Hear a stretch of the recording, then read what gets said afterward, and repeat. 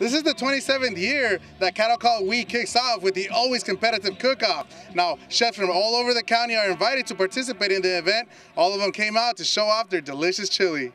And when I say delicious, I mean delicious. I got a first-hand taste of the cuisine. A bit spicy for me, but delicious nonetheless. But don't take my word for it, just ask Brawley Mayor George Nava. We're here enjoying the morning and the afternoon with a lot of contestants and a lot of Brawley residents.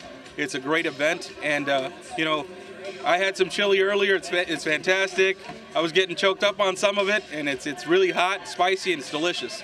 The cook-off sets the stage for next week's Cattle Call Rodeo that will feature a cattle call parade and 3 rodeos. Although the chili cook-off is in fact very competitive, it's all about having a good time. This has been a blast. It's a fun, and we're a big family. We're all doing it just to have fun. Desert RV, Sand Syndicate, Chavelas, just coming out here to show the community that we support the community and just having fun.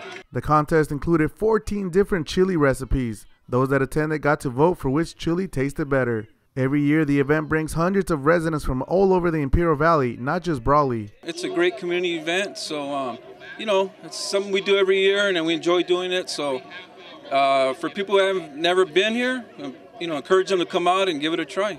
For Louis Dominguez, events like these are an opportunity for everyone to come together as a community.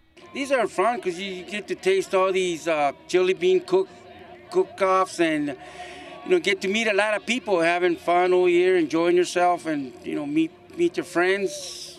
Fun for the whole family, from the oldest to the youngest. This is my first time. It's because I want to come back here because it's so fun. Coming up on Sunday night, I'm going to have the second half of the Cattle Call Kickoff event, Dia de la Familia, and that's going to include a jalapeno eating contest. Now that should be fun. In Brawley, I'm Jose Martinez, KSWT News 13.